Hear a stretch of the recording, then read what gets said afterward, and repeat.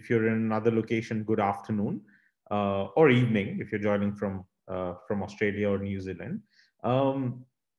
I'm looking forward to today's session. My name is Varun Malik. You have to excuse my birds. I had to take this call from home, and every time I speak, they start speaking as well.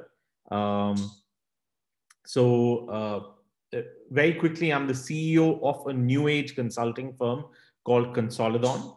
Consolidon is new age in the sense that we did not take the traditional consulting model of growing a consulting firm.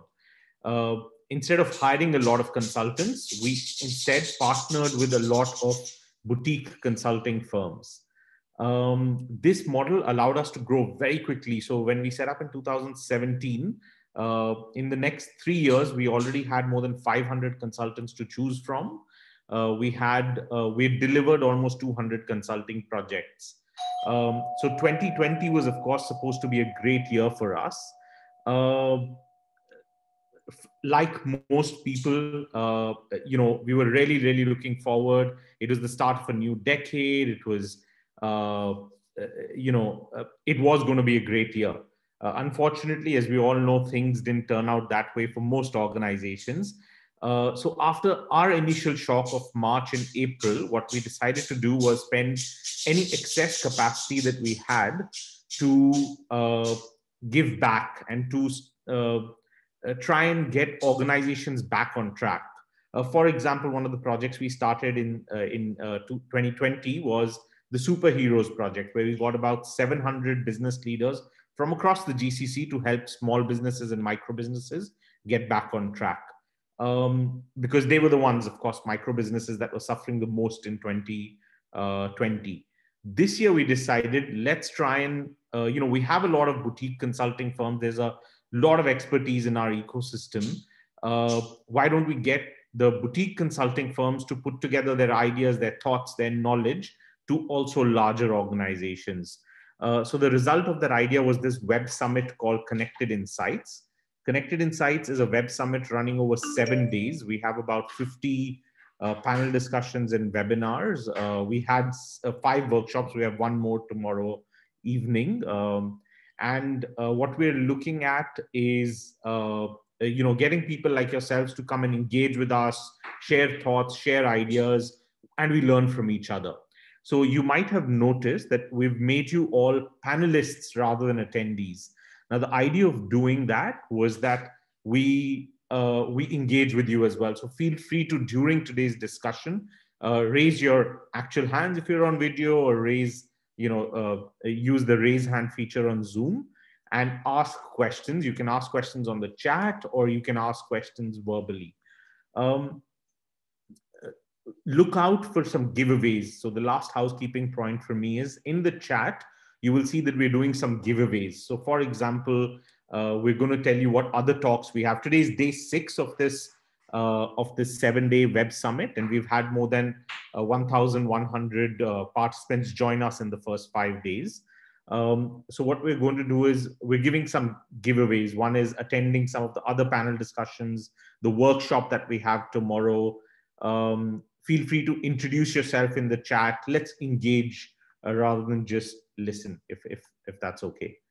So that's it from me. I'm really excited about today's talk. It's done by a very innovative innovation management firm called Erawan. Gokul, who's speaking today. I'm really looking forward, and over to you. And sorry about the birds again, guys. Thank you. It's a welcome sound to have around.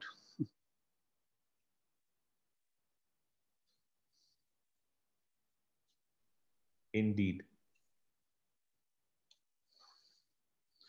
So good morning, good day, and good evening to everyone, whichever part of the world you're joining from. I hope you're able to hear me clearly. And I hope my screen is visible for you all. Yes. Yep. Thank you. Yes. So, first of all, I'd like to thank Varun and his team for putting together such a phenomenal, summit, web summit. I'm sure that in moments like this, the times that we are in, I think it's a phenomenal platform for all of us to connect with each other and learn. And I think fairly, to be fair, I think the notion of having a connected insights is a phenomenal thought, and I love the word of connected insights when I heard it. So thanks, Varun, and thanks, team, for making this connection happen between all of us. So my name is Gokul Ranganathan. I am an innovation interventionist and an innovation facilitator. My firm, Erwan Innovation Consulting, we are based in Bangalore. And we work with organizations across the world to make innovations happen. If I have to put it in simple terms, we are not domain experts, but we are pure play innovation experts. And we have a fairly good experience over the 3 decades on what it takes to make innovation happen by design. So when the pandemic struck, I think it was a great opportunity for me to step back and reflect on what it takes to unleash innovation in the space of operations, which is what, or unleash transformation in the space of operation. How do we make it happen by design? I must say the last 5 years or so has been quite interesting and phenomenal for me, and very, very enriching, because I had the opportunity to facilitate and run some really great interventions on the ground, where it was a blind spot for all of us, and it was a happy accident that happened, where we discovered maybe operations is one of the best ways and best vehicles available out there to unlock value for the organization. And like you were talking, both top line as well as bottom line. So what I'm going to be sharing, folks, is the learning that I have articulated for my own self on how to make value leaps happen in organizations by design. What are some of the organizations that we have worked with? How have they done it? And with the 1,000+ innovation journeys that we have had the opportunity to facilitate, I would like to bring this all learning as much as I can in the next 40 minutes of this talk. That's what I'd like to do. So let me start off with this question. Anchoring to a leap. What is a leap, and how do we see it? I think it's only fair that we set a reference point or an anchor point for this discussion of how we see leap. When we work with organizations, leaders over the past 3 decades, we find that thinking happens in 4 zones, if I might say. The trigger for a thinking could be either be problem-led or opportunity-led, reactive or proactive. And the resulting impact of a given thinking could either be an incremental impact or a quantum impact. And like I said, an incremental, we are talking about steps. A quantum, we are talking about a massive jump. Now, accordingly, be it at an industry level, an organization level, a business level, a function level, or even an individual leader level, we find all these 4 zones happening. The moment a thinking is problem-led and it gives an incremental thinking, we find that the nature of thinking that happens most of the time is what we call as quick fixes. I'm sure we all have had our fair shares of having our daily dosages of firefighting, something that is becoming fairly unavoidable, I might say, be it at the CEO level or be it at the frontline level. It's a necessary devil that we have to deal with. Now, so the quick fixes are day-to-day problems. How do you quickly solve it? There could be a problem in my supply chain. How do I quickly fix it? My distributor is not responding. There's a stock out on the line. How do I fix it? So firefighting, quick, on-the-fly thinking to resolve the issue and move on, incremental impact. Now, the same thinking when it happens opportunity-led, which is more proactive, and it gives incremental impact, where what we find is the nature of thinking is, I'm sure you would agree with me, is one of continuous improvement. Now, I'm not using the continuous improvement terms from the parlance of a conventional manufacturing, but from the philosophy of a continuous improvement. Now, like the word says, here the intent is fairly simple. Let's keep improving ourselves on a day-to-day basis, on a quarterly basis. So the focus is, am I doing better than what I did last year? Are we doing better than what we did the previous quarter? So the focus is a continuous improvement. Now let's shift to the top, where for a given problem, we are not talking about a quick fix, but a transformative solution. A solution that can give a quantum impact and can create a phenomenal value, can unlock a phenomenal value for the organization. Not just continuous improvement, but game-changing leaps. Now, we find that thinking typically happens in these 4 zones in any organization. And as you are looking at this, I'm sure sitting where you are in the role that you are playing, you would be able to quickly see where your thinking or your team's thinking or the operational thinking of your organization fits in, right? Now, any quick thoughts? Where do you find the thinking getting gravitated with respect to the operations in your organization? Which zone? Anyone would like to talk?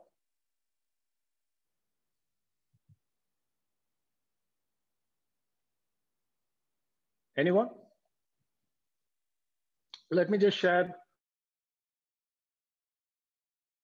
Am I audible, folks? Just a quick check.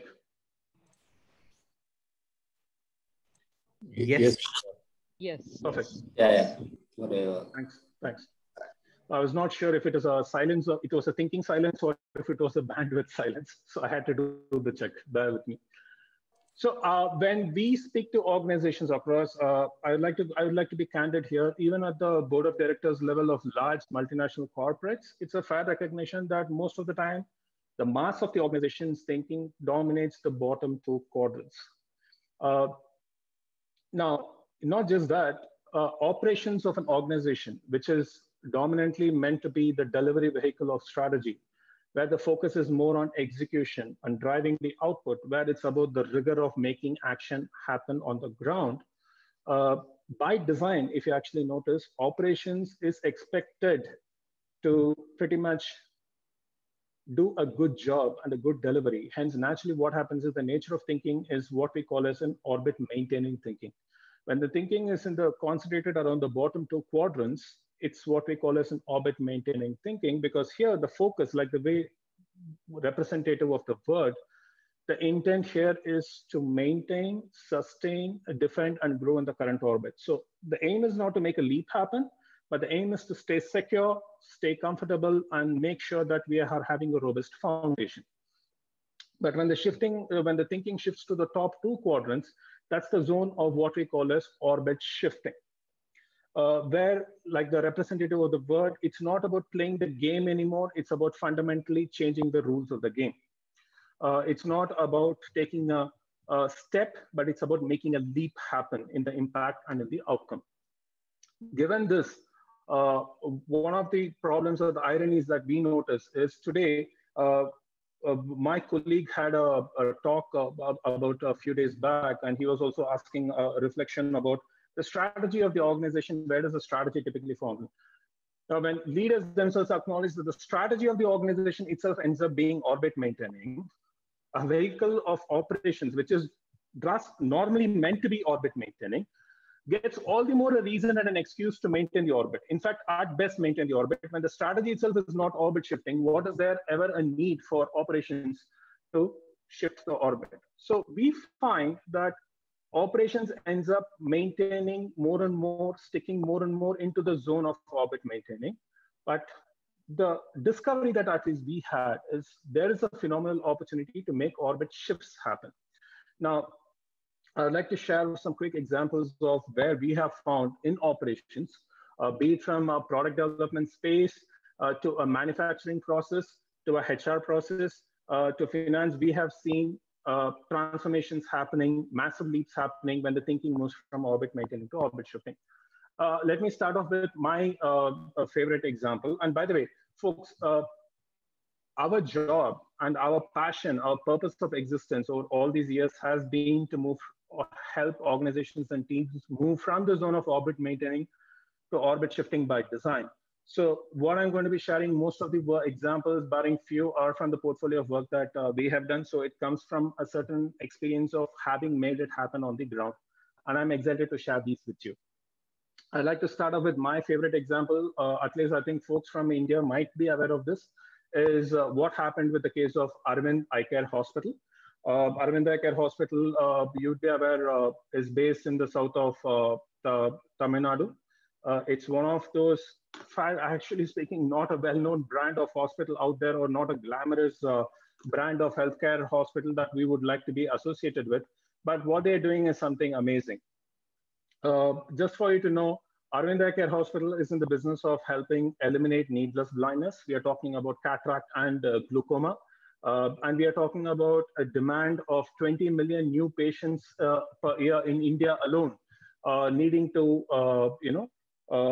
eliminate the needless blindness because they are suffering from cataract or glaucoma.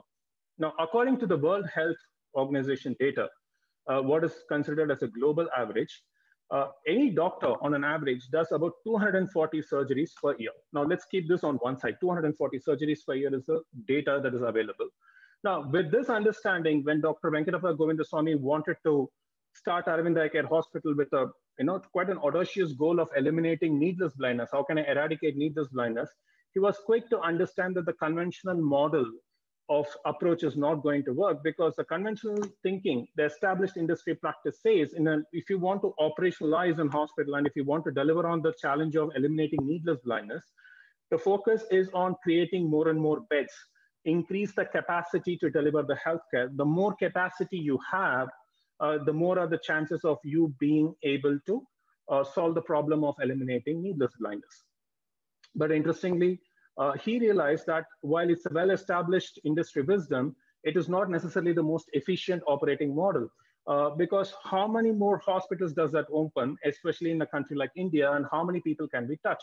So the thinking drastically shifted. The intent shifted, not orbit maintain, not a step thinking, not a replicate thinking, but how do I create a leap? Which meant now this is opening up a completely new school of thinking, which is transforming surgical efficiency. And now, taking inspiration from McDonald's, what Aravind Eye Care managed to do was to create an assembly line production of surgeries. Now, I mean, I'm sure that the notion of assembly line production of surgery sounds quite absurd, but it was quite a radical breakthrough, and today it has become a norm in the industry. And these were the folks who pioneered it. This assembly line model of doing surgeries broke a lot of myths. It broke a lot of myths in the sense that why should there be one patient in a room? While there were strong regulations for it, these people were able to prove as why it is a mindless regulation, as why it is a mindless belief and worth questioning it. Thanks to this assembly line production of surgery, taking inspiration from McDonald's, where a burger comes out in 45 seconds flat, why can't a surgery happen in 45 seconds flat? That was a starting question. You can notice the nature of question is fundamentally different when the intent is to transform operations. The starting question we find when the intent is to make a step happen, the starting question is often, what is the best practice out there? What are some of the best schools of thought out there? But when the intent is to transform, the question becomes fundamentally different, which is how do I transform the surgical efficiency? Where else can I go and look for insights? And look at this, food industry connecting to a hospital, and finally the eye surgery efficiency in Aravind Eye Care Hospital. 240 surgeries per doctor is a global average. Aravind Eye Care Hospital each doctor does 2,600 surgeries per year. That's a 10x leap on top of the global average. A 10x jump. It's not about a benchmark. Now, just think about it. Would a value like this, would it have unlocked itself if the thinking had remained with orbit maintaining? No. When the thinking shifted to, when the nature of thinking and the intent moves to orbit shifting, you find how a radically new questions emerges in the space of operations, and the solution you get is very, very different. And suddenly you start seeing possibilities which never seemed possible before. Now, I hope that gives a quick reference point of what we mean by telling a leap in operational efficiency and not just a step, right? Moving on, when we were working with one of the largest solar company in India, and we are working with a team which is basically responsible for the projects. So once the land is acquired, this team is responsible for deploying the solar panels, getting them up and running. And this naturally, just for a quick data over here, the yield of a solar farm to generate about 1 megawatt of solar power, about 4 acres of land is needed. This is, of course, there are latest technologies available which are far more costly in the efficiency that they yield, but majority of the cases, it stays up to about 1 megawatt, we need 4 acres of land. Now, this team, which is normally used to just going and ensuring that they do a rigorous project execution in deploying the solar panels, asked the question, why do we need so much more land? Can't we do something different in improving the yield? Now, there is this legacy design that you see here is a globally standard design. I'm sure the moment you think of a solar farm, this is the image that pops up in your mind. Now, this team, instead of just following the standard legacy design and the industry practices, started asking a completely different question. While there are extremely expert-driven wisdom as why a solar farm is designed this way across the world, and no questions asked about it, let's ask ourselves a simple question, which probably we never asked ourselves. This team asked, how do we maximize the solar panels exposure to sunlight in a given area? And what emerged was a 3D beehive structure, which was never conceived before. In hindsight, it seemed extremely simple, but surprisingly, no one had ever thought of something like this. And what was the output that came out of the prototype? You're talking about 1 megawatt in 4 acres. The leap this created was 3 megawatt in 1 acre. That's a 12x jump, a humongous jump in the productivity of on the yield of the solar farm. To put it in another way, we are talking about a 12x reduction in the land footprint needed to create a solar farm that can generate a given amount of power. This is another example that really stands out for me of what we call by a transformative leap. And interestingly, it was done by the same team which had existed within the organization for 10 years with rich industry experience of having developed and designed and executed so many solar farms in their lives, never asked themselves this question. But when they asked, this very same team was able to make a transformative leap happen. Let me move into a different example. When we were working with Accor Hotels, and it was a very interesting journey here. Accor Hotels, you would be knowing, owns the Ibis chains of hotels. And when they design, there's this team which builds the facility in itself. There is a cost per key. What is a cost per key? The cost of setting up a room is called as a cost per key, which includes the construction, the interiors, and everything. Now, the moment a project is sanctioned, yet again, the focus is on let's put in the best of the industry practices and let's develop the hotel. Now let's move to the next time. Focus is on executing it within the delivery time. But when the same team was able to shift their focus from following the best practices to questioning some of the well-established beliefs of how sourcing happened, what is considered an acceptable practice of construction, and how was project management done, the very same team reduced the cost of construction of a key from 4.5 million rupee to 2.1 million rupee. That's almost a 50x reduction, a 50% reduction in the cost. Now, let me give you another example. That we were working with, this is a very different example in the sense that it was a huge blind spot of what was holding market leadership for a company. We were working with this French multinational, which is into the UPS business in India, and they're one of the top players in the market. They found something interesting. Most of the time, their products were innovative, well-designed products with a great technology roadmap. But when they hit the market, they realized that their sales, their market share was not corresponding to the innovative portfolio that they had in their list. Now, what was the reason for this? They realized the blind spot was they were trying to solve this problem by introducing more and more innovative products. But what they realized in the ecosystem was their time to market. Most of the time, this company was the first to conceive something that is really innovative out there, but the product development time was 18 months because each of this UPS needs its own die, its own specification, its own vendor development. Everything is custom developed, so 18 months is the product development time. By the time folks from, say, China or anywhere else were able to quickly assemble, put together, and launch the product far more faster into the market. So while they were the first to the mind, they were often last in the market. Now, this team took on a challenge, this new product development team, along with the manufacturing and operations, crashed the NPD time, new product development time, from 18 months to 90 days. 18 months to 90 days, and that became a prime lever in helping this organization regain its market share. I deliberately tried to bring in examples from different contexts, different types of challenges. To give you an HR example, we have had a HR team which has been able to reduce by radically looking at a different induction process in the shop floor, reduce the time it takes for a new joinee to become fully operational on the manufacturing shop floor. The standard time was 6 months because you're talking about people who are fresh from the college. They need to be trained in the industrial environment, being able to operate the machines individually. From 6 months, they crashed it to just 15 days, an independent operation with zero quality defect. So the examples are plenty out there of how companies have managed to transform operations in their own spheres of influence from a space of steps to creating leaps and unlocking massive value for the organization.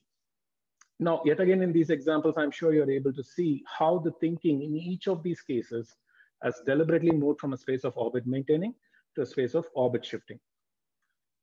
Now, one thing is very, very fundamental in my experience, folks.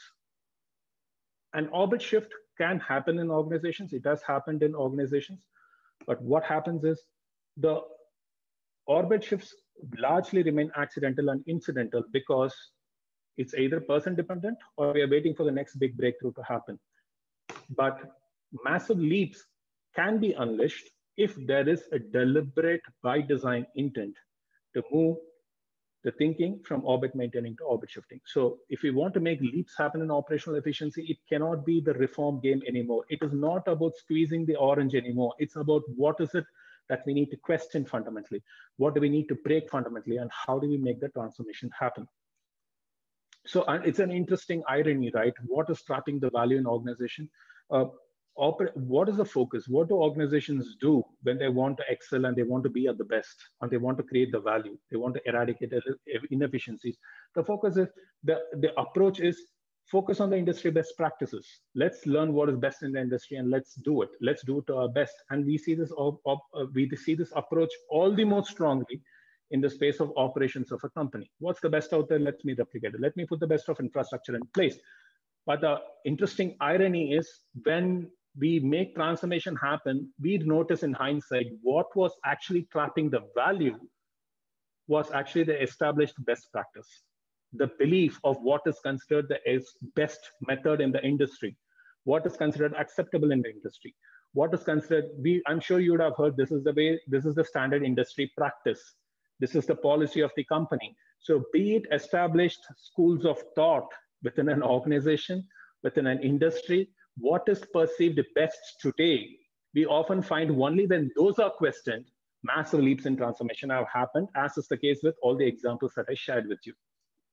I hope it gives you a perspective of that. And that's why we find today organizations which have been successful in making leaps happen in operations, they have been fairly clear in acknowledging that uncovering and breaking value traps is a nuanced and differentiating capability, because it's far more easier to go out there and figure out what is the best practice. But this is a nuanced capability and it's a strategic differentiator for the organization. Building capability within my organizations, within my operations teams to spot what is trapping the value. Where are we pretty much settling to what the standard way in the industry is, and probably it's time to question that. That takes for a lot of courage, and it's not an easy capability to build, but nevertheless, it's a differentiating capability. Now, having established this, what holds organizations, what has been my insights and the recipe on how to make steps to leaps happen in the space of operations? One of the common immediate muscle memory, almost a muscle memory reaction we find in organizations is the moment we realize that we need to unleash innovation. Innovation is the only way to make leaps happen in transformation. So let's put frameworks around innovation. Let's create policies around innovation. Let's create a momentum around innovation, SOPs and whatnot. All these things that get done very, very quickly. So pretty much the skeleton is very quickly set up. And we find, in spite of that, we hardly find any innovations coming through. Let me give you an example. This is a quote unquote a data point. When I was talking to the chief innovation officer of a $6 billion company, he was telling that they have been fairly successful in putting up a fantastic idea management system. I'm sure you would have had idea management system in your organizations. And we have enabled all the people, we have given them rewards, and we are just waiting for innovations to come through. We are just waiting for those ideas to just bubble up. You know, he said it with such a confidence that this is absolutely going to happen. It's only a matter of time because the conditions and the climate are right. Now, the question is it really? 2 years later, when I spoke to him, 18,000 ideas came, only 3 ideas were of business value. 18,000 ideas, only 3 ideas could eventually lead. Look at the strike rate we are talking about. What is going wrong here? We find that this is actually a myth. While structures, policies, frameworks, and SOPs are needed, what holds an organization from making a leap in operations happen is not this. I mean, we have seen organizations which don't have any of these make leaps happen because they have been successful in combating their mindset gravity. What do I tell by mindset gravity? This is an interesting, on the top left, you find the enemies of innovation. This was a survey quickly done by Boston Consulting quite some time back, I think almost a decade back, in what they went out there and asked the top most innovative companies of the world, you guys are the best in innovation. Why don't you guys tell us what are the enemies of innovation? In your experience, what stops innovation? And this is what the established innovative companies of the world had to say. Lengthy development times, lack of coordination, risk-averse culture, limited customer insight. idea selection. You notice when you look at all these things, right? It's quite satisfying. I'll tell you why it is satisfying. Because it looks like almost all these are problems with just some process. When I look at this, it just seems to be a process problem. So if I get in a consultant or if I put our own minds together and if I were to develop a framework to solve all these things, a process to put all these things, then innovation needs to happen, right? No, it didn't happen. Or for that matter, very recently, when HPR did a survey on what is stopping organizations from innovating, it is interesting how fear emerged as the largest voice within the organization. Fear of being ridiculed, fear of being, rubbing my manager in the long way, fear of disagreeing with my colleagues, fear of being dumped with more workload if I open my mouth as the biggest barriers to innovation. At no point in time ever was there a message that came out that the biggest barrier to innovation was the policy or the innovation idea management system. Absolutely not. Why? What is this pointing to? Because all these folks are symptoms. What is underlying this, in our opinion, is mindset gravity. I'm choosing to use the word mindset gravity because if our aim is to make an orbit shift happen, what we find holding teams back is the gravity that manifests in the form of mindset gravities. So let me give you an example of a team which has been able to break through a mindset gravity. This is a jewelry manufacturing industry and one of the most sophisticated state-of-the-art jewelry manufacturing industry. The reason why I'm emphasizing on this, folks, is because when we hear of jewelry manufacturing, it's quite easy for us to have our own interpretation that this is a group of goldsmiths smithing and trying to do an individual work. That's not the case. It's not art anymore. There's a lot of science to this. Now, this process, what you see on this jewelry piece here, it's the most complicated design. What design? You see the way the stone, the large stone is set in the center? That's called as a bezel setting, the way the stone is set in the center. Now, the global cycle time, the benchmark is 90 minutes per product. It takes the best top-notch experts within the organization, within the manufacturing supply chain, and they are needed to make this happen, and they need 90 minutes. And this is the global benchmark. This has been the case with, be it with the top-notch manufacturers of gold around the world or jewelry around the world. This is the standard process because everyone has settled that this is the best. Now, this company that I'm talking about has already reached the 90-minute mark. They're already at the benchmark. So which means that they're as best as things can get. They're in that sweet spot of being the best in the industry.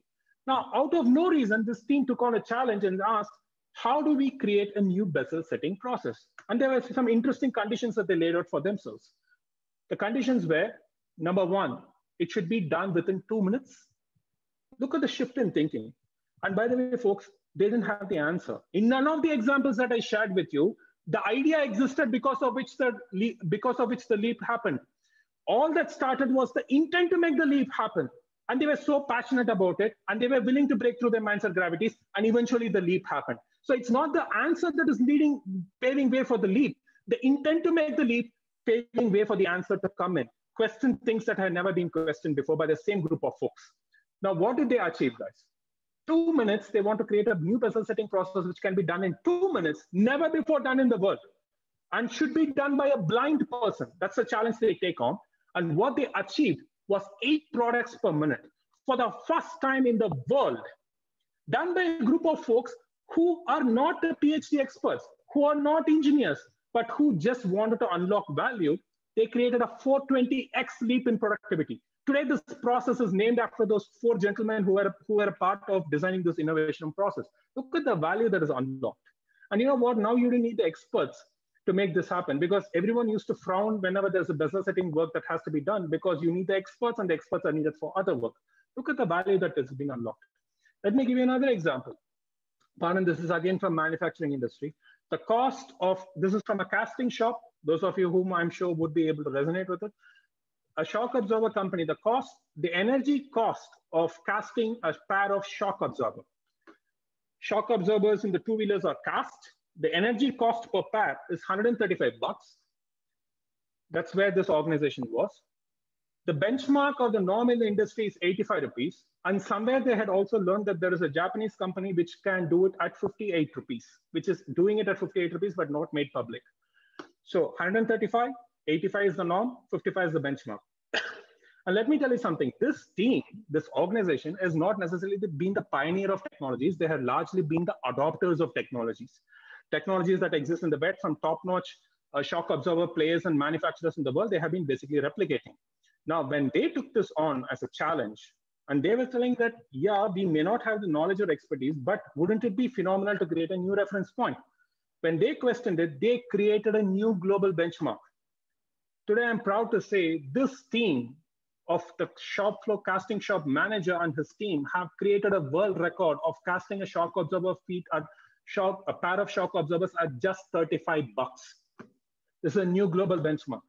Something that was done not by the experts, but something that was done by a group of people who were willing to question their own conditioning, questioning the established norms of engineering of what is considered acceptable. In hindsight, when I give you the solution, I'm not going into the technical details now. You would find it quite simple in hindsight, but surprising that no one thought of it. And that's the irony of innovation, right? After it happens, it always sounds simple.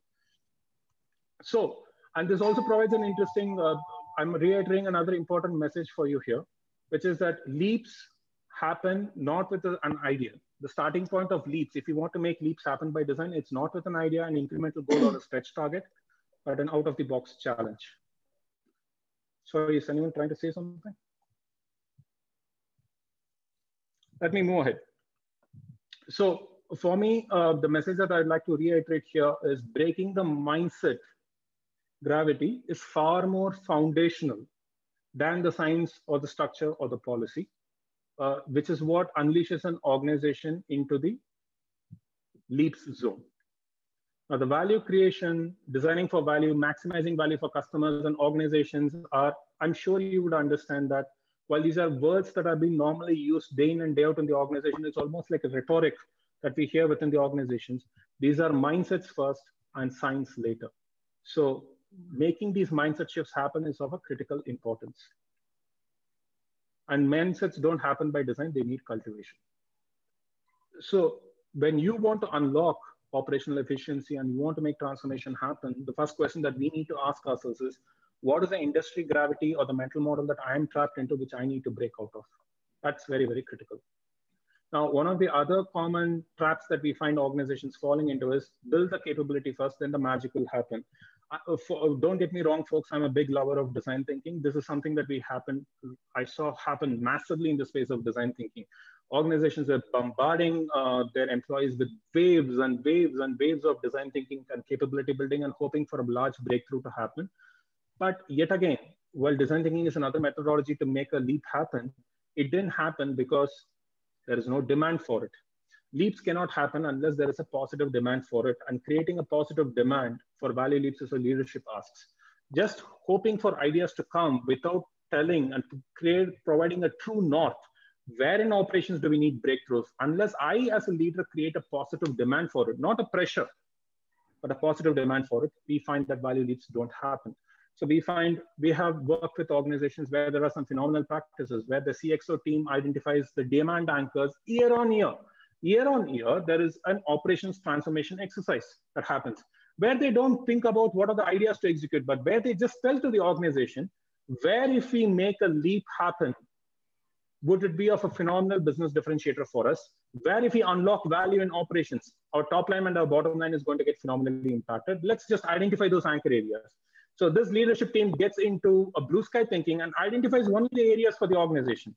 Now, the moment these anchor points are clear, then the next step kicks in, where every manager along with his team identifies a value leap challenge. For every 5 business as usual key result areas, goals that an employee takes year on year, he takes on an additional value leap challenge.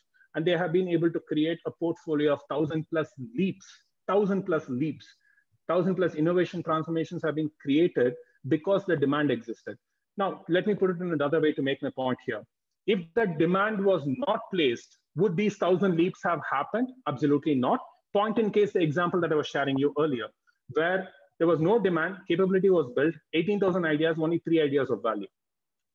With another organization, they sit together and create where are the key themes of innovation that are. All this put together, folks, emphasize the importance. It's not just about the capability, building the capability and hoping for the magic to happen. It's a leadership demand. It's a leadership ask. Create a positive demand for the capability to be channelized. And one of the other things that we need to understand is the rules of game are very, very different when it comes to maintaining orbit versus shifting orbit. And this is a huge challenge. This is quite a dicey area because leaders, operational folks who are so tuned, look at them. Let's just step back and re-examine the role of operations, right? Or anyone in your own organization who's playing the role of operations. They are designed to ensure that there is no scope for failure. They are designed, muscle memory, they have been designed by the organization to ensure that there is no failure that happens at their end and that they are able to consistently, repeatedly deliver on something. Now, these are a group of people who have been tuned to this. Now I'm unlocking them and telling them, make a value leap happen. Be it for the leader who's heading the operations team, as well as for the team in itself, it's quite difficult because mistakes happen when organizations end up playing the value leap game with the value step game, where in a step game and not knowing an answer is unacceptable. It's a taboo. Failure is a taboo, right?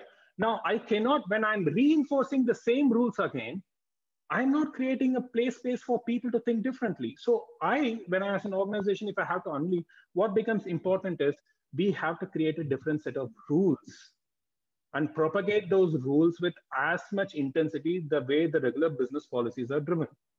Only then the mindset change can also happen. So I can change my mindset, but if I find that, you know what, if I'm going to try that and if I'm going to fail, my neck is on the line, no one is going to make the leap happen. Why would anyone want to do it?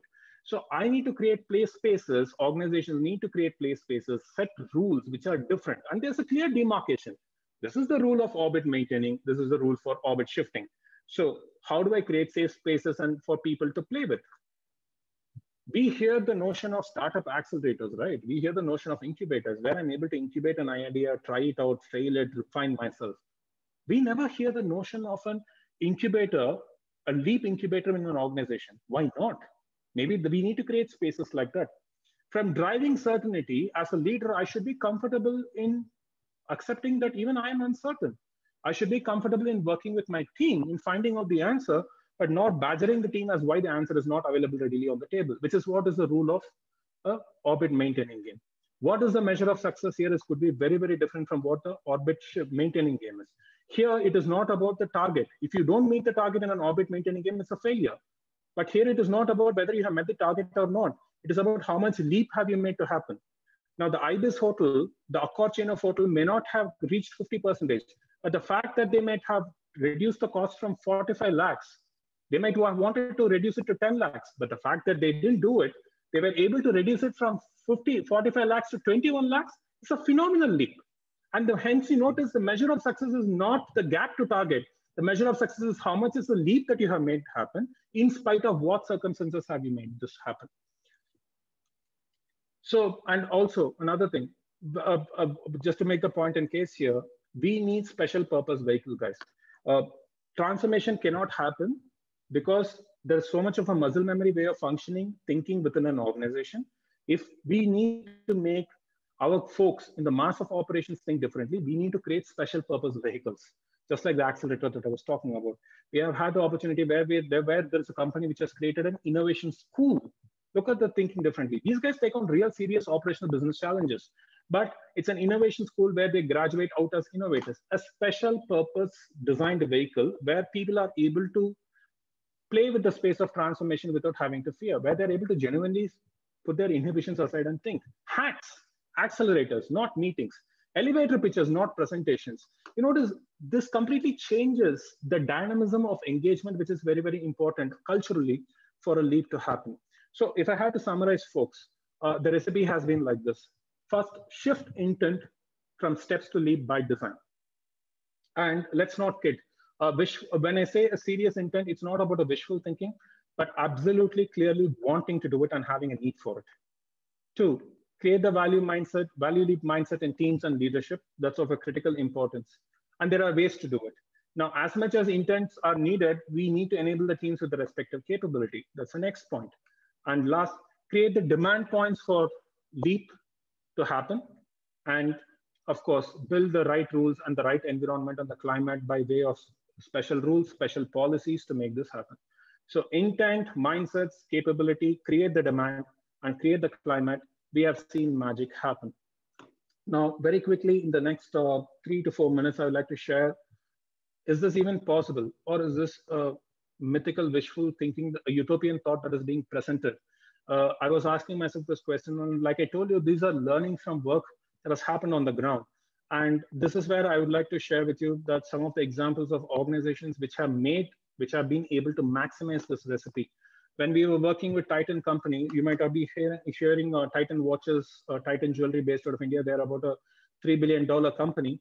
The integrated supply chain team, which is responsible for the front-end logistics, back-end logistics, and manufacturing, they had an interesting question. They had a moment of realization that, you notice, as a lifestyle company, manufacturing is not the core of the organization. They are pretty much like the back-end suppliers. They realized that we are just delivering to the market requirements as stated from marketing and from sales, and we are doing a damn good job out of it. So year after year, month after month, quarter after quarter, the focus is, are we well aligned to delivering to the marketing requirements and sales requirements? The answer is yes. Okay, so what next? That's when the question moved, why have we been acting like suppliers and executors? What would it take for us to become front-end influencers? That was the birth of the Innovation School, which I was talking to you a while back. Now, the Innovation School is a place where operations managers and their teams come in together. The leadership team identifies the opportunity areas where orbit shift is or transformation is needed. And these people come in together, and in a 3-month process, they walk out with a working prototype that is a phenomenal breakthrough. Now, what has the Innovation School managed to do for the organization? It's not about the capability here, folks. That's definitely a big advantage. The ultimate result, I'm sure you would agree, is what is the business impact it has yielded on the ground. 60% of the workforce are innovators who have done this process by design, and they're certified as innovators. Now, I'm not giving this as a template that we need to replicate this, but they realized in their organization, giving them that opportunity and getting that certification as innovators mattered a lot to employees. So they went in with that demand to create a positive influence on the employees. 60% of the workforce are innovators. 70 innovation challenges have been solved. A manufacturing organization, a manufacturing team, a supply chain team, and a manufacturing team sitting in an organization which is marketing led has been able to create $5 billion impact to the bottom line. 500 crores has been ordered to the bottom line of the company, and several first to the world innovations have happened. What I gave you the example of a bezel setting happened from this. And for me, it has been a humbling moment when Harvard Business Review and McKinsey, out of their emprise, recognized the Innovation School as one of the cutting edge innovation initiatives in the entire world. Out of 160 large, massive MNCs, this was recognized as one of the cutting edge initiatives because it was breaking a lot of myths that existed on what it takes to build innovation culture within the organization. Let me go to one of the largest forging conglomerate in this country. And just for you to know, they are also the suppliers for Tesla. Here, the case was very, very different. It was not just a wishful thinking or a proactively, they were in a state of a crisis. This organization, which had existed for 2.5 decades, has accumulated been falling into a particular way of functioning that if we need to cater to Tesla or if we are growing global, we cannot afford to be fat anymore. We need to be absolutely lean. Efficiency is not a choice anymore. Transformation is not even a choice anymore. When such an organization in such a crisis took on this challenge, what have they been able to achieve? By the same recipe, you're talking about a 2x leap in productivity, 500 manpower getting saved, increase in plant capacity by 50%, heat treatment capacity by 50%, raw material savings of 500 million, 70%. You're talking almost 50% of the organization's current turnover in value being unlocked by a group of people in the operations team who were willing to question the value traps and do something radically different than just following the best practices out there. In another organization, Anand Group, which is a $2 billion auto component company, they started with it. Now for them, it's pretty clear. We need to transform operations, but how do I build this as a strategic DNA within my organization? So their question was, how do we create the culture of value transformation? Across, they have 42 companies in the group, but the focus was on those 7 companies, which are the cash-rich companies and the cash flows of the group. Now there, what have they managed to do? Using the same recipe, they have pretty much institutionalized this process. From year 1 to year 2, year 3, year 4, year 5, year 6, year on year, employees take on new innovation challenges, value leap challenges in the space of operations. Across levels, starting from the COO of the organization, the head of the manufacturing, head of supply chain, head of product engineering, all the way down to the shop floor to that employee who is responsible for a set of 8 missions. Each one of them takes on a value leap challenge. So you notice the nature of challenge is a healthy portfolio of industry-first transformation challenges, functional challenges, organizational, and as well as the individual employee level challenges. Now, again, not just the same group of people, but expanding the number of people. Today, 1,300 people by year 6, I should not use the word today. Let me come to today a little later. 1,300 people have solved 707 innovation challenges. And today that number stands at 1,500 innovation challenges being solved by a group of 2,400, almost like a muscle memory year after year after year, where they're rewarded completely different, they're measured completely different, whereas the business as usual is being measured completely different with two different set of rules. The same group of people have been able to successfully play both the games and get maximum reward. What is the reward? Today, 15% of the entire group's revenue comes from value leaps. And 20% of the group's profit is contributed by the value leaps made by these folks. I hope that gives you a perspective. And to rest my case here, folks, I feel that this is a billion-dollar blind spot that organizations are sitting on. I feel that organizations, they end up thinking that while they say that they're trying to do innovation, they're trying to create innovation climate, transformation climate, fact is that nothing has been done to maximize this value, and it's a billion-dollar opportunity for me. For obvious reasons, if I were to borrow the conventional stage of strategic layer, tactical layer, and operational layer of the organization, I'm sure you would agree, the mass of the organization sits in the tactical and the operational layer, which naturally translates the mass of the opportunities to make breakthroughs happen less in the tactical and operational layer. So I think we are in a space where operation innovation, making operational leaps happen, is not anyway less appealing, less glamorous than what the folks in the boardrooms of strategy are doing. With that, I would like to rest my case, folks. I would like to open this up for questions.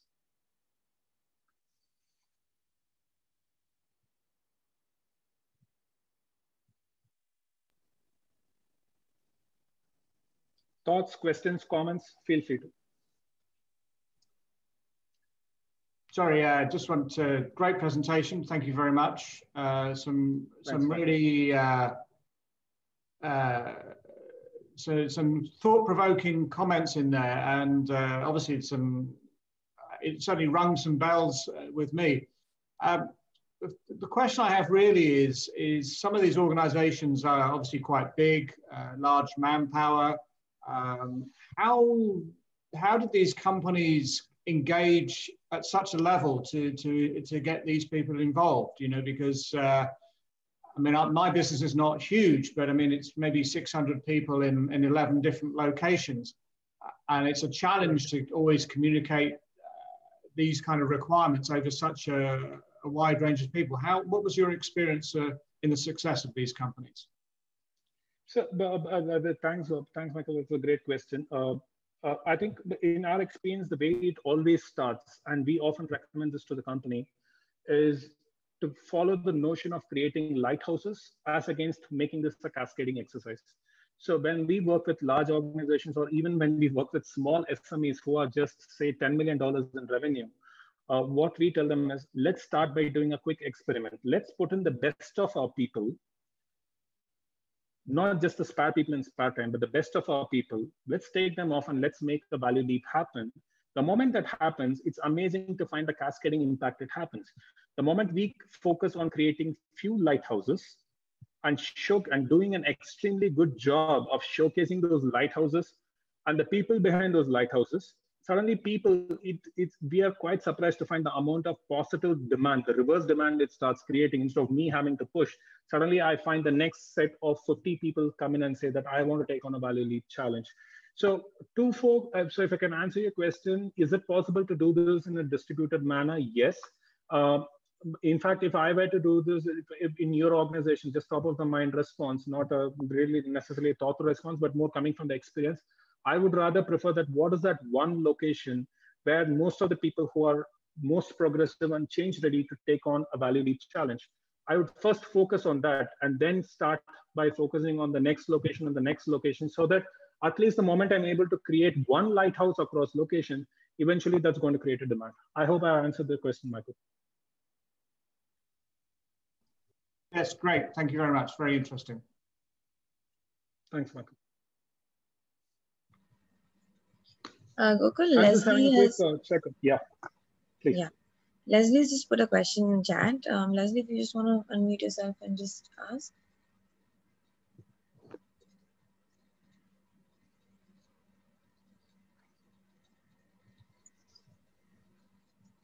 Yeah, so I just wanted to know what the steps are in breaking like old ways of doing things if you want to take big leaps. Because in terms of culture change and mind change, it's quite difficult for companies to adopt or to employ that. It could be easy in theory, but in practice it's something else. Because people tend to go back, this is not how we do things, we always do it. You want to break the old ways of doing things, but how do you do that together with your team? Yeah, so that's the question. So yeah, absolutely. I mean, we have ways and vehicles of having done this work. One of them, for example, is when we work with organizations, we focus heavily on ensuring that the first order of business here is to ask ourselves, what is holding us back and what are the mindset gravities. So when we work with organizations, our focus is we start by first understanding what are those mindset gravities at two levels. One, at a people level, what are the gravities? The second interesting thing is what are the industry practices gravity that the organization is trapped into. Once we do that, we work with teams, leadership teams, to identify a small group of people. Again, my response, the recipe is same as what I told Michael, right? It's not about, this becomes an interesting parallel, right? We often use the statement that imagine a caterpillar asking itself, which leg do I move first? Right? Or centipede, sorry, a millipede asking itself, which leg do I move first? I think somewhere it needs to start. And if we have to start with large transformations, our experience has been start with a small group, which is the most progressive, most change ready, and wanting to make the change happen. With that group, we go into a diagnostic. We identify the opportunity areas for making innovation happen. And we engage with the team. I don't know, I want to go into the details, but I'd like to happy to be connecting with you or anyone who is interested in walking you guys through the methodology. There's a rigorous methodology of how breakthroughs happen by design. So starting from taking on an impossible challenge to deliberately facilitating them using various tools and techniques and triggers to identifying mental models, gravities, questioning them, coming up with ideas that are breakthrough, developing them into a solution, taking them into a working prototype. There is a rigorous methodology that we deploy with the teams. And in all this process, mindset is not kept in the back end. One of the things we find organizations doing transformation is that they look at leadership coaching as a mindset coaching. Then there is organizational development. These are all siloed ways of thinking. At least for us, when we make transformation happen, the mindset, the creative thinking, the questioning, the establishment, it all goes hand in hand. And I must say that we have been able to fairly create at least a 90% strike rate, if I might say so, of all the challenges that we have been able to do by pretty much doing this. And it's surprising, it's amazing how the same group of people, let me tell you something, the bezel setting process that I was talking to you about, the team members in this organization, I'm sure you would understand in India, there are trader unions and worker unions, which often have political affiliations. Their intent of wanting to participate in the journey was to pretty much derail the journey. So they were as detractive and as against the value creation process as much as they can. But within a span of 2 weeks, it was the very same group of guys who wanted to create the world's first ever 2-minute bezel setting process, and they created history. That started out as a group of people which pretty much the management has washed their hands off, telling that these guys are detractors. It's a pain to live with. They won't be able to add any value to the organization. Now, the same guys are now becoming the 4 champions of making value leaps happen. So it is possible, is what I would like to say. Starting with a diagnostic and a method of innovation pursuit, people naturally get the confidence. I hope I answered your question. Yes, thank you so much. Yeah. Welcome. Anyone else? Yeah, we have just one more comment from Binu. He's just said, Gokul, fantastic thoughts. Low-lying innovations happen. People clap over it. Big innovations are meant for the West. India does not innovate. I'm saying this working more than 2 decades in India and abroad. Investors in India is a joke. They're money lenders. So just your idea is great as always. We Indians would go deaf ear to this. Thanks, folks. Fantastic. Thank you. Thanks for the thoughts. So, folks, if there are no more questions, just doing a quick check. Are there any more questions, or I would like to just quickly share one more thing with you. Yeah. Yes. I'd like to check what are your thoughts. We always overestimate the change that will occur in the, let's say, real near future, which is like in a 2 years time, and then we end up underestimating the change that will occur in the next 10 years. So like, how can we use your methodology to be ahead of this underestimation? What are maybe some aspects that we should focus on with this underestimating thinking that, okay, in the next 2 years, this will happen, then you find that more happened than you have estimated. And like, even if you, nowadays it's exceptional because of the pandemic, so that things that were expected to happen in 10 years happened in 1 year. So Exactly. so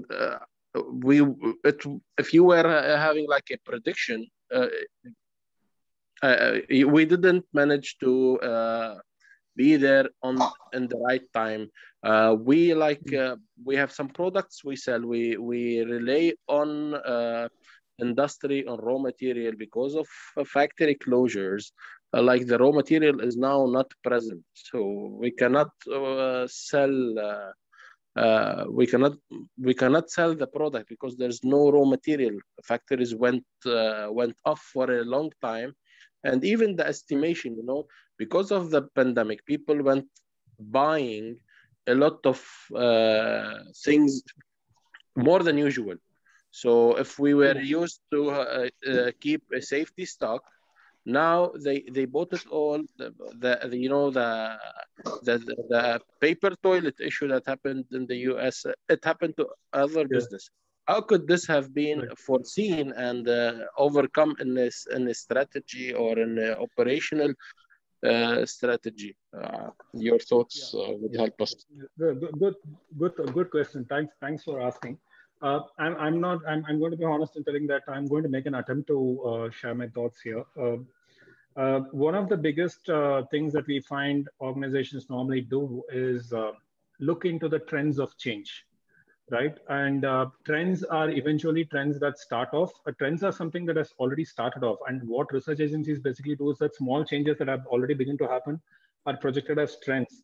And you'd be surprised to find how many organizations, how much money they invest in following trends and chasing trends, which is good in a way. But that never prepares the organization for a black swan event.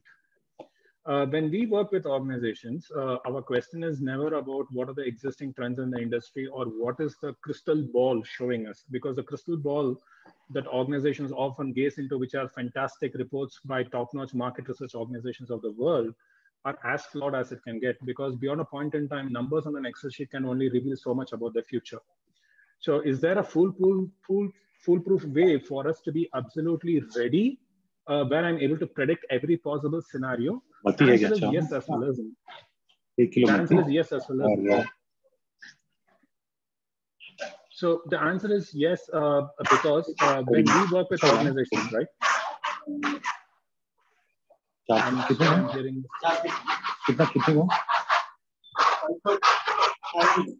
May I request the participants to go on mute, please?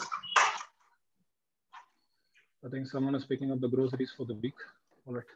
So what I was saying is that when we work with organizations, right, our starting question is organizations which have been able to phenomenally do this don't wait or predict the change. They rather lead the change. Let me give you an example.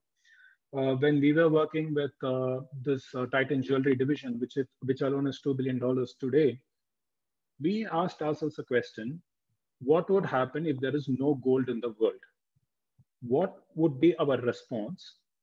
And what would we be selling in the shops if there is no gold in the world? You notice at any point of time, there's never going to be any trend report or any technology forecast report which is ever going to pan out a doomsday scenario like this.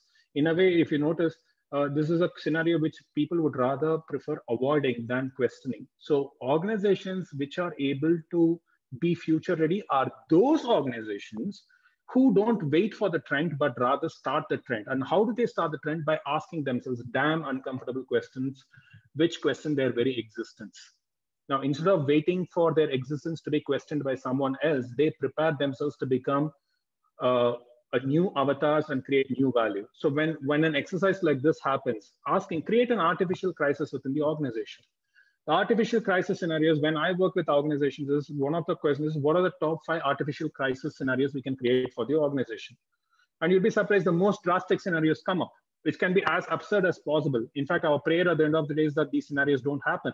But we engage in real deep thinking on what would our role be, what would be our operational preparedness should such a scenario fold up. And you'll be find that those organizations which are already had the starting of this thought trend and who have already prepared, following by some business experiments, are far more prepared to respond to this. Let me give you a scenario, a small example here. There is something called as unit-linked insurance plans in India, which was the cash cow of the insurance industry. It's when you buy an insurance policy, you also get returns back because those are invested into share market. Suddenly, the regulator came in and said there's a lot of mis-selling happening, no more units. You're talking about 60% of the policy volume of the insurance industry suddenly being stopped by the regulator overnight. Now, who would have ever envisioned a scenario like this? But one organization did. And that organization, while all the rest of the organizations in the industry, insurance industry in India registered negative growth, this particular organization grew 30% when the largest cash cow product was removed. How? Because they were prepared for it. So instead of waiting for the crystal ball to happen, my suggestion is let's disrupt the game ourselves by asking questions which threaten our existence. That's my answer. Thank you, very helpful. Yeah, thank you, very helpful. So, well, folks, I think you have invested a lot of time in this, right? And I don't want that to go. I took the liberty to maximize that for you. What I have done is this. I'm sharing 2 things with you. I would love for you to go back into your organization. Forget about anything else. I think orbit shifting is a phenomenal opportunity. Transformation is a phenomenal opportunity for us. I'm sharing 2 documents with you guys. One document is as follows. I think this is something that if you're in a position with your own team, I would love for you to have this dialogue, which is start by identifying opportunities for transformation. Pretty much what the previous question was, right? Why are we waiting for threats to come in? Why are we waiting for scenarios where there's a no choice? Let's positively identify opportunities that are problem-led, opportunities that come out because we are being proactive. Both cases, let's just sit down with your team. And here is an opportunity. Use this template. I have put the link. You don't have to worry about anything else, but at least do this exercise. It will be worth it. It will be absolutely worth it. It doesn't matter whether you're engaging with me or not. That's not the point here because we are evangelists of innovation. We are absolutely passionate about unleashing transformation. And I'm staying true to that purpose here. I'm also shared with you the presentation that I have made to you today. Alex, go back to your team. Ask yourself, hey, folks, what if we do would be transformative? Here are organizations. The reason why I shared the presentation with you so that you are able to make a point in case folks out there have done it. Otherwise, they would be looking at you like a crazy guy who has just come back and suddenly out of the blue and with a weekend that has gone absolutely wrong. So that you are able to make a point in case that organizations out there have done it. Maybe it's our time. Use this template and do a thinking exercise. I hope that would be a value. And I think that will be a good 1 hour invested in your life in this talk, folks. With that, I'd like to close. Varun, any comments, any thoughts? Thank you, Gokul. If I could just ask everybody to quickly turn on their videos, we can just take a quick picture for social media. And thank you everyone for coming.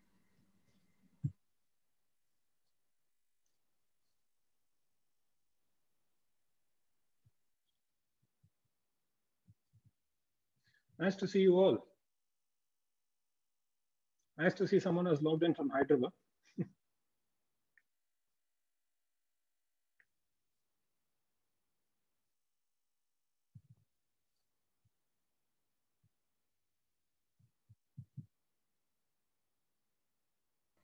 Okay, awesome. 1, 2, 3, and say cheese.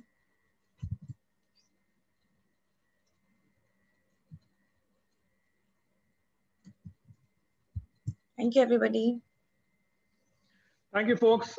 Thanks, Consultant team. It was great meeting you all. Wonderful day to you all. Bye-bye. Thank you.